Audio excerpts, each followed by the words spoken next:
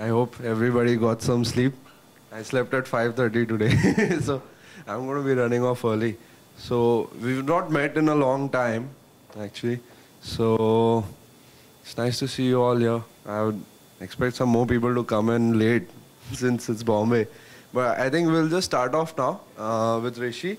He works with me, and I don't really know what he does exactly, but what is the title of your presentation? Okay, basically I'm going to talk to you guys about how to market your video games, but obviously without spending any money, because any idiot can throw money at a screen and make things happen. The whole idea is to do it with minimum cost, and to do so in such a way where you save time and focus more on creating a quality product. So that's what I'd be talking about. Yeah. So unfortunately, Eric and Rahul from Orange Byte were not able to join us today, so their talk will be replaced by an open house where everybody will just chill, get some food, and just share gyan.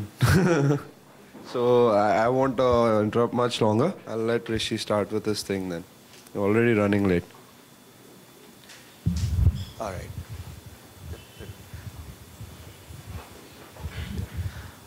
Yep. Cool. Hi guys. My name is Rishi. I've been marketing video games for almost 4 years now. First for EA, and then Game for You, and now Disney. So what I'm going to be speaking to you guys about today is how to market your video games with minimum cost. Because at the end of the day, I mean, let's face it, we're not at that stage where we can have dedicated resources to push out a killer marketing campaign, to have banner ads all over the place, to cut TVCs, to even cut developer diaries itself. Even for us at Disney is a big problem because we don't have the bandwidth or resources.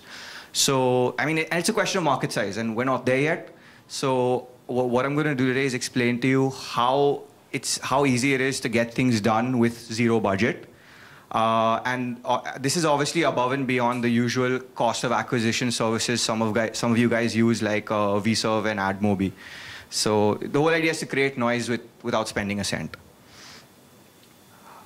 Now, according to Philip Kotler, who apparently is the Gabe Newell of marketing, according to him, marketing means this pile of bullshit, which great wall of text, TLDR, zero fucks given, because it's irrelevant for any of us here. I mean, no one needs this shit unless you're doing an MBA. No offense to anyone who has. This is kind of irrelevant for anyone in the gaming scene. And to this, I say, cool story, bro, because it's irrelevant. I mean, seriously irrelevant. The only thing we need to know on how to get noise and how to get our games out there is just two things. Two things. That's it. Just two simple things. One, where does your game fit? And two, how you can do it for zero. Now, where does it fit is basically a function of you knowing your game. Now, as creators, I mean, I'm sure all of you know your games inside out. It's just a question of paying a little more attention to the finer details and how you can do it and it's also a question of knowing your audience. So if you're making a game, who are you making it for? And what's your audience like? Who's going to be playing it at the end of the day? And can you do it for zero is more of a question of knowing your way around the internet, knowing your way around your phone book, and most importantly, shameless self-promotion at events like this. So yeah, that's all you need to know. So avoid that pile of bullshit. If any of you unfortunately have the sad misfortune of coming across a thick marketing book, run away from it. You do not need it. So yeah, that's there. So now the first part is, where does your game fit? It's a question of, like I said, know all the things. All you need to know, it starts with knowing your product, knowing your game inside out. And it's important for one simple reason, because instead of spending a shitload of money trying to get ads running on various websites, or running a Google Ads campaign, or running crap on Facebook where you're spending a lot of money telling people about your game, what's important is that the content itself sells. And that's something very few people seem to understand. I mean, we're more likely to say, oh my God, here's my credit card. Zuckerberg, take it, put like 100 US worth of ads a day. That's not going to get you traction. At the end of the day, you want something that people will remember. So you might as well look at your content. So the whole idea is know your game, get your hands dirty, know the finer details. Like, for example, you could be working on a game where one simple feature is character customization. Now, since you're already working on a feature like that, it shouldn't be too tough to create a watered-down version of it, probably make it as a Facebook app to get people interested in your game earlier. So something like that could work. I mean, know each and every detail. Sometimes the smallest detail could just help you out. So it could be, I mean, like for example, one of our games on the App Store right now is Cricket Fever Challenge. It just got an update. How many of you play FIFA? Yeah, so I'm sure you guys know that in FIFA from FIFA 10 onwards, you had something called the Ultimate Team, where depending how you play, your team will be higher on the global leaderboards. So we have a feature like that in our game, and that's something we're using, pushing to our communities to let people know that, you know, hey, Cricket Fever Challenge is awesome. You should be playing it because, you know, your favorite team, Mumbai Indians, KKR, whoever is winning. The whole idea is, yeah, put pieces together. Now, an early example of this, something I worked on way back, was Brutal Legend. Now, I mean, Brutal Legend was this game which featured Jack Black. It had a lot of heavy metal elements. It was an insanely good title, but we had no money. I mean, after all, you wouldn't have money if you're only pushing 900 units. So what we did was, luckily enough, through a friend of a friend, we found someone at Rolling Stone. So what we did there was, we managed to get on board with Rolling Stone for their Rock Awards, which is a yearly thing. So at the cost of just 4 copies of the game and probably 10 T-shirts, we managed to get 30,000 people on ground to play Brutal Legend. All right. We managed to get coverage in 4 cities: Mumbai, Bangalore, Pune, and Delhi. All right. And it was at the cost of barely 10 grand. So, I mean, yeah, sure. Cost to me 10 grand. I don't actually pay anything in cash. It's just a complete barter. And it worked out. And the end result was EA was puking rainbows because their US team couldn't even do what we could do. So, you know, the whole idea is find the right fit. And that's something which you should be able to do with your game. Figure out where you think it makes sense and pitch it there. Because end of the day, there are people who just want content and they're willing to carry it for free. Then the next thing is knowing your audience. I mean, who's going to be playing your game? Is it going to be, is it a mother of 2 who's 40 plus? Is it an 18-year-old kid, 18-year-old guy who's in engineering? Who is your audience? It's a question of that. So, you know, so then keeping that in mind, you should be able to know what their day is like. You know, instead of, because see, when it comes to thinking about your audience, a lot of people try to boil it down to, oh, SECA, whatever, lives in metros and all that bullcrap. That's not relevant. What you need to do is think, what the hell keeps this guy awake at night? What the hell gives him the ability to continue existing? It's the whole idea of give your audience a name, give your audience a gender, flesh it out for yourself. I mean, the moment you do that, you'll be able to come up with ways and means to push your product in a direction where he's going to be, and give them a reason to play your game. So another example from when I first started out was Dead Space. What we did here is, again, zero budget. Now there's this website called IndianVideogamer.com. They have a podcast which is monthly. So what happened was, now we wanted to do something around the game. We didn't have any budgets. All we did was give, I think, 3 posters of the game and on the podcast to give away. The whole catch here was whoever's listening to the podcast had to count the number of times someone, the podcast guy said "dude." So you had like and this was like way back. This was, I think, like a few years back. So we had people downloading a 100 MB file to hear 2 guys say "dude" 79 times, right? And at that time, the user base in Indian Video Gamer was 3,000 people. So out of 3,000 people, we had 1,500 people who downloaded the podcast. And the entries were, almost like 5,000 entries because we allowed for multiple entries. And it wasn't the same guy. So I think basically half of IVG took part in this. And our cost was basically posters. Because the point is, people want content. People want to partner with games in a way that isn't your usual show me the money method, which some people try to do. So that worked out quite well for us. The next part is, now, I mean, like I said, all of this which I managed to do was free or on a barter. So now the whole idea is, how do you get your stuff done for free? I mean, how do you manage to get somebody to give you something which you usually have to pay for? The whole idea is, one, your phone book is your best friend. It's a question of who you know And everyone knows everyone. At the end of the day, it's just a question of figuring that bit out, piecing it together. Second part is barters. Whoever you speak to, never offer cash up front. Offer your audience. Like what we do is that instead of saying that, okay, we'll pay you up front for coverage on your website, or we'll pay you for ads, what we just say is, hey, listen, we have no money, but we have 500,000 people on Facebook and Twitter. I'm sure that's an audience you're interested in. Let's talk. So that's something we do. Or instead of that, we talk to them about what content we can share with them. So, I mean, if there's something worthwhile, like, you know, like with Cricket Fever Challenge, where you have perhaps cheerleaders in the game. So that screenshots of that, surprisingly, are something every website want. I don't know why. So stuff like that works.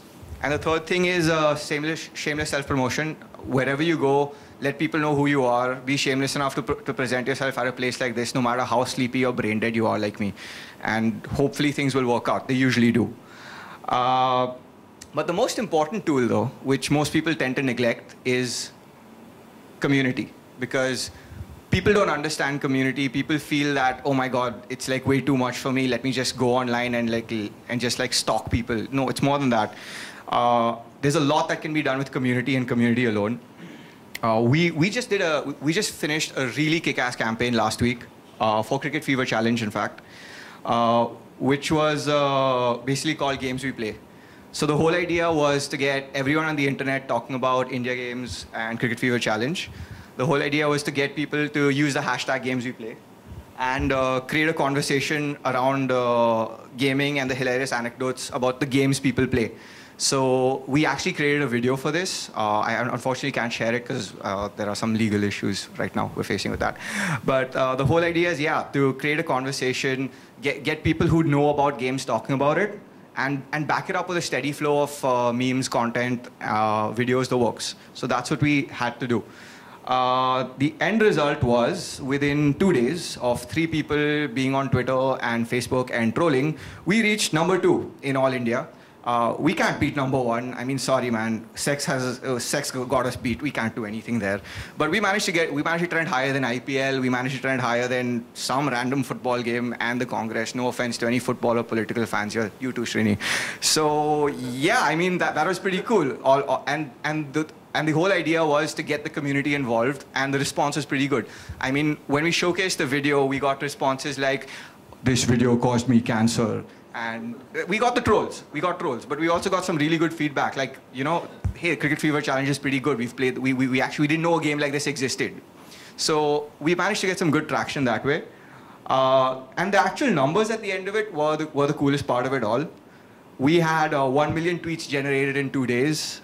We had 16K people who participated worldwide. 1.6 million impressions. We trended in India 2 days, and we trended worldwide for 12 hours. But come on, man. The team behind this is 3 people who actually were doing other stuff as well as this, so not bad at all. We had, for some reason, brands like Fast Track, BenQ, and FX India thought it would be cool to participate. Well, if any of you brand managers are seeing this, thanks, you helped me big time. We managed to get engagement on social up by 35%, which was pretty huge, because, I mean, considering everything that was happening that time, we started this on April 1st, so everyone on the internet on April 1st has their conspiracy theory hat, and they're thinking, you know, fuck this shit, we're not going to pay attention to you. We got the trend, which is pretty cool. The videos itself got 2,000 views, which is, again, pretty good, considering all said and done. It's just 3 people trolling the internet. And we trended above the IPL opening ceremony, which was pretty kick-ass. So yeah, I mean, this is just one situation where everything surprisingly works out, because it usually doesn't. And you know, there's a scenario where you're gonna have less time and more ideas. That's always the case, because you know, sometimes while you're in the process of developing, when you've already reached that stage where you're just testing, you'll have a bunch of ideas on how to get your game out, how to make it better, how to do some crazy stuff to let people know it exists. But hey, guess what, kids? You're never gonna have time to get it through. You're never going to have enough time. It's always going to be a situation where you have either one guy trying to push an entire boatload of things out public, or you're just going to have a team that's already fried, you know, because they've made an entire game. They don't want to sit any more longer to create a trailer. So the point is, the sad truth rather, is your execution's more important than your ideas. you'll never have enough time. So you just focus on what you can roll out as fast enough. I mean, the number of things which we've wanted to do, which I wanted to do over the years, I couldn't accomplish simply because of this thing where you're going to reach a scenario where it's more important to get things out of the gate rather than focus and iterate. Similarly with games, I'm sure all of you would like to spend, 2 months more just to polish, 3 months more just to test. But hey, we're not Valve, we're not Blizzard, we don't have the time. And it affects us on the marketing side as well. So, I mean, like there was one time with EA, we wanted to actually have illegal street racing, but, never happened. And like even for Cricket Fever Challenge, there were a couple of things we wanted to do where we basically share the daily results of our league with everyone and get a full infographic analysis thing done. Like how all the cool companies do it. But unfortunately, again, no time. So it's always a scenario where you're going to find that your execution is more important than your ideas. And finally, at the end of the day, if I had to sum it up, it's just like Tetris, man. I mean, you want to do as much as you can with as little time, energy, and effort as possible. We're all lazy. We all want to go home and chill, like play Bioshock or whatever. But, that's what it is. And yeah, that's about it. So, yeah.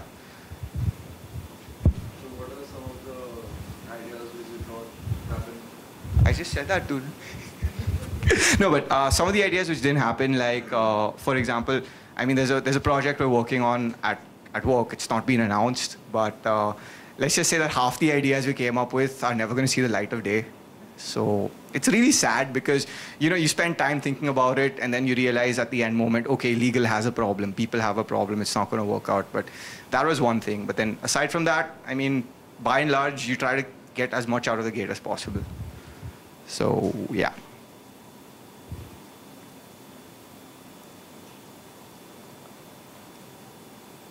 Yep. Prototype, something like that. And if it's okay, I think you can. Yeah. So if someone has come up with a prototype and if he wants to promote that game, so what would be the first step? Approaching the company or uploading on social media? No. If it's a student, I would never suggest approaching the companies directly. You will be gutted like a fish. Always, always, always, if you have anything that's yours, that you have ownership of, put it out to the press. Speak to people. There are guys who are reachable. I mean, I'm sure if you just go on NASCOM Facebook group itself, you'll find a bunch of guys who are there who are just writers. Speak to them. Get it out through those methods. Reason being, you don't want to be in a situation where you push it to a company. They'll say, cool story, bro, great idea, we'll publish it, but then they won't give a crap about getting the name out. That's what's happened to a few people I know. I mean, if you, for example, take a look at Circlets, which was released by Hashtag Studios. The game is fantastic. It was based on a student project, but they aren't getting traction anywhere. I mean, you rather go with your prototype, let a few people from the press play it. You're a student. You have nothing to lose.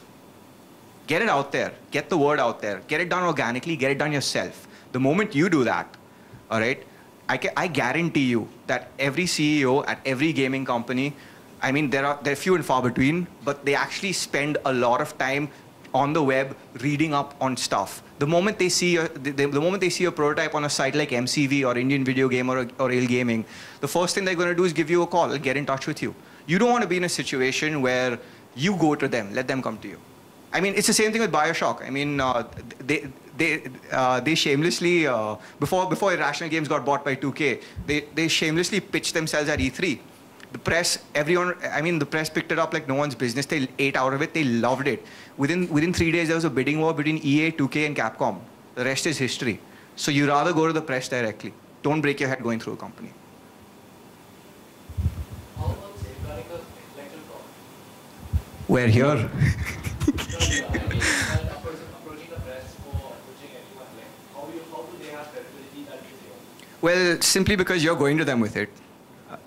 So, and more importantly, the moment if you're looking at it from a legal standpoint, that's a completely different story. But if we talk in terms of perception, if you're first out there and you're speaking to the press first, all right, you have that first to market impression. So the point is when somebody comes to you or somebody says, hey, I had the same idea, your point is, hey, I went here first. It's a question of who goes first. It just boils down to that. If you're able to get out with your idea faster before anyone else is, before your competition is, then you'll have that recall value. So, which is why at the end of the day, it's always execution over ideas at the end of it. So, yeah. No, you're not, because here it's honestly the law side of things is a gray area. You want to be in a situation where you want less drama as possible.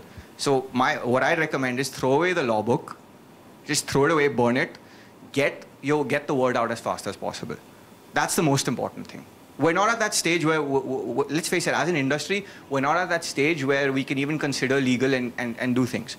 Today we're in a situation where I see a game called Street Cricket Champions on the show floor at any retailer for PS2. I see the same game with same cover art on PC, and I know it's a PS2 exclusive. So, and Sony themselves can't do anything about it. That's where we're at. Get it out as fast as possible. Worry about that crap later.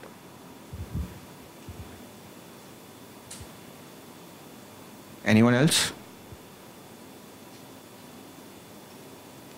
Yeah. So you don't suggest any marketing on one of them, Facebook, anything at all?